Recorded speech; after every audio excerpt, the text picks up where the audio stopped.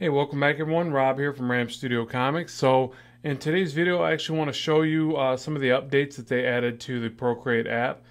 Pretty impressive actually, because I really didn't think this particular update would ever kind of get here, or this particular set of commands. So basically, they now have Liquify, Warp as well, and I'm going to show you both these, but Liquify is just a major game changer for almost any software to have, because up until now the only one that I'm aware of is Photoshop to have this.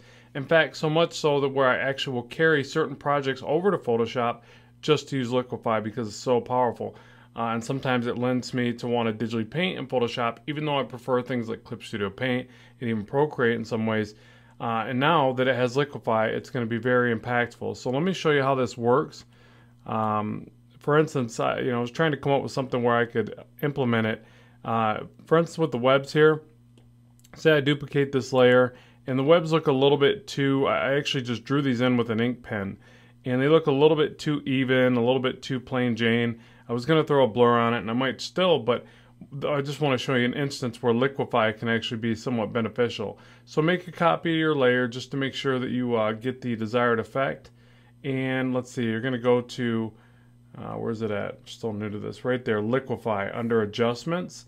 And let's see. Oh, I got to make sure that we're actually on a visible layer, or it's not locked. Yeah, that makes sense. I think that even works the same way in Photoshop. So to unlock, you do a two-finger swipe. Remember that the grid pattern tells you if it's locked or unlocked.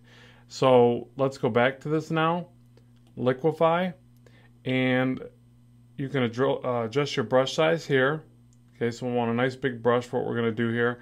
And then just grab this area, and notice that you can just kind of distort these around and get a little bit of waviness. Now, if you didn't take the time to draw behind it, then you got to be aware of that. But notice how you can, really adjust these webs and start to get a little bit more of a natural feel instead of something so entirely, strict in the way that I kind of laid it out.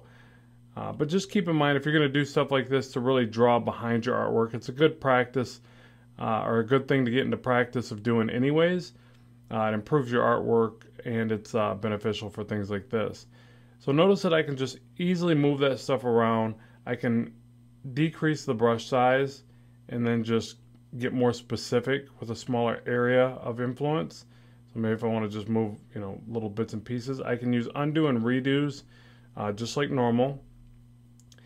You've also got some of the other things like reconstruct. If if a certain area is bad, you can probably just brush over that and it'll reconstruct that to the, let's make a pretty distinct distortion. Yeah, it'll reconstruct that back into place. You've got twirl, so you could spin some of these webs a little bit, or a lot of bit.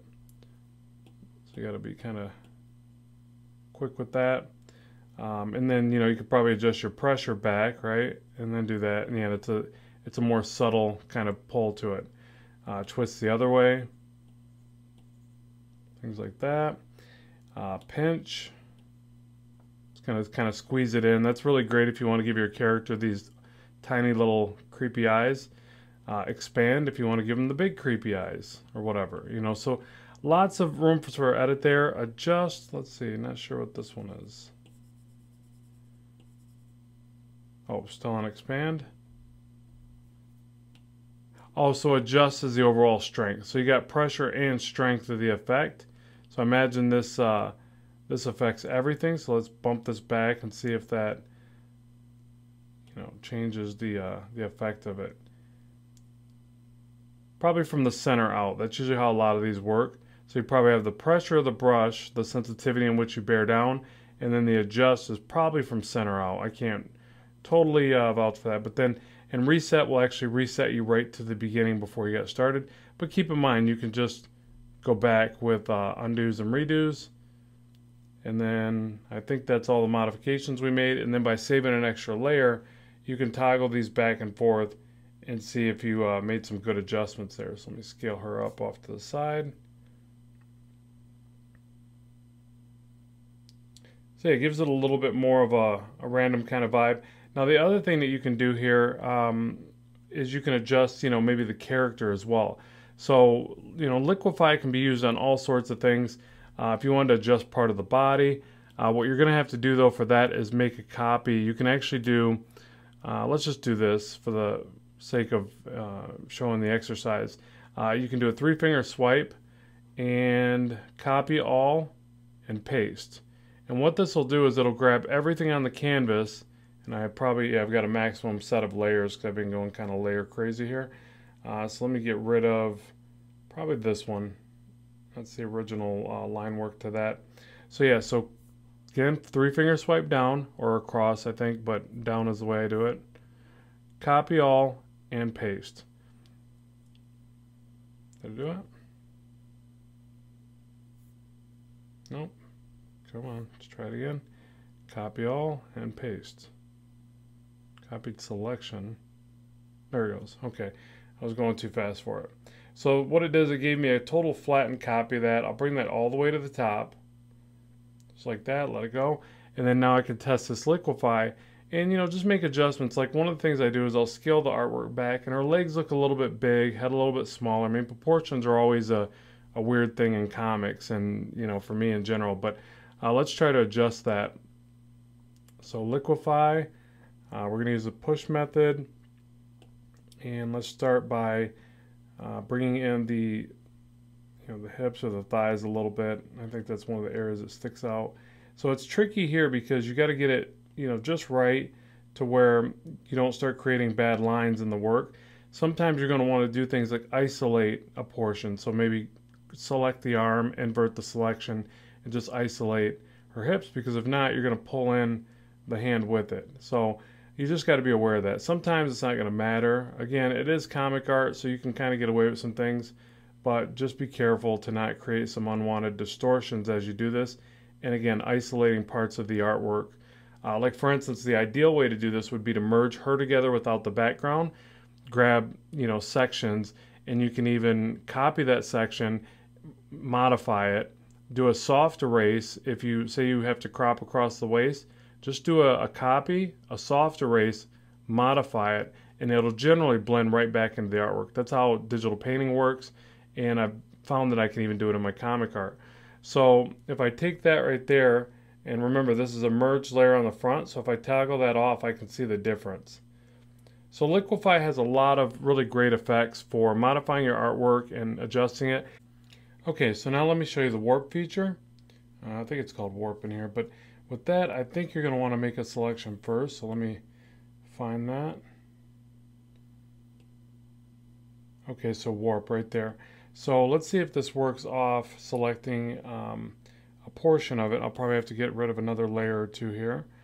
Let's get rid of this one. That's pretty easy to fill back in. This was some of the old line work. Probably get rid of that too. Okay, so you see I made multiple attempts at the webs, if you can see that small thumbnail. But anyways, let's go back to the top layer. Let's select something. Let's try to modify.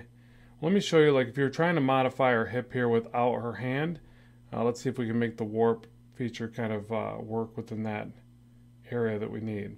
So I'll generate a selection. Obviously, if you want to be more careful with this, you can be. I'm just going to try to illustrate it by grabbing this whole hip and leg area.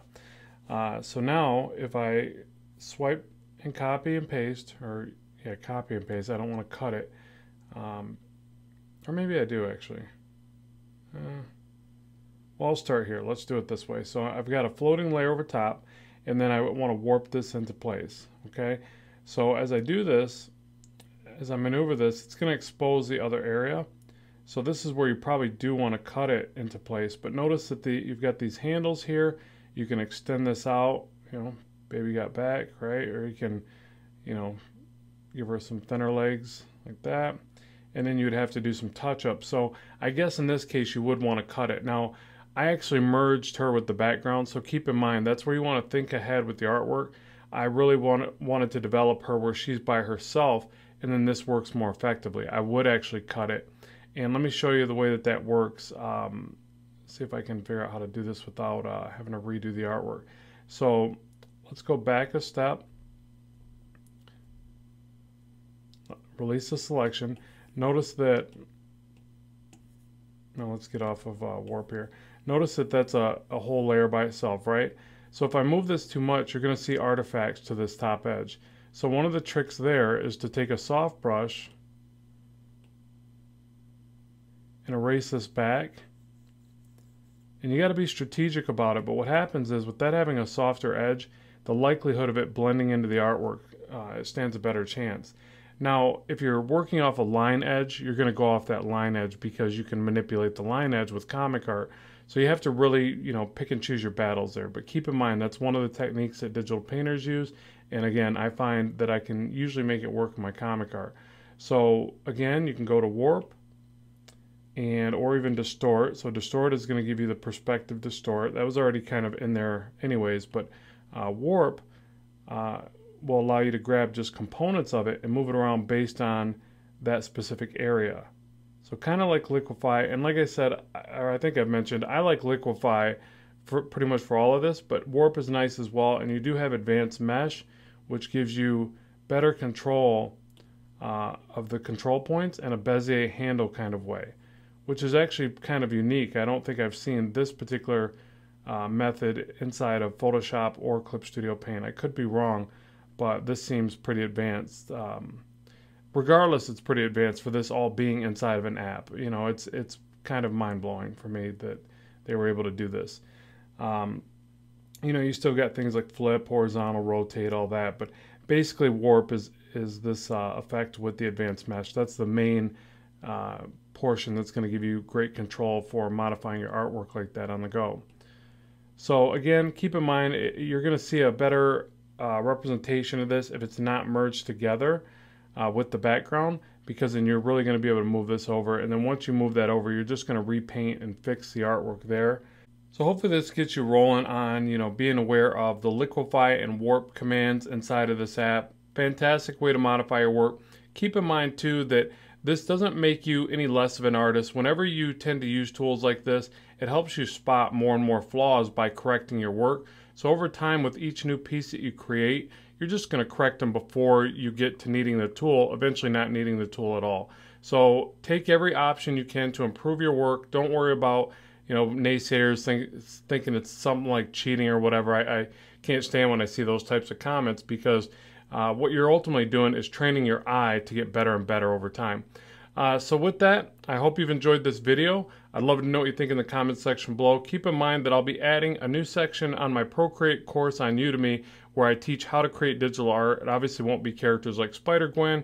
I'll have to use my own characters, but I'm going to make sure to add a section in that where I teach the penciling, inking, and coloring all in this particular type of style, so that people can be versed in that as well. And obviously I'll be sharing more free YouTube videos so you can pick up lessons on here as well. If you want to see the finished artwork, because I'm not quite done with this one, I'll make sure there's links in the description box below for my Facebook and my DeviantArt, where I post the finished artwork when I'm done. So this brings this one to a close. I really appreciate you tuning in and watching. As always, keep drawing, keep having fun, and I will talk to you soon.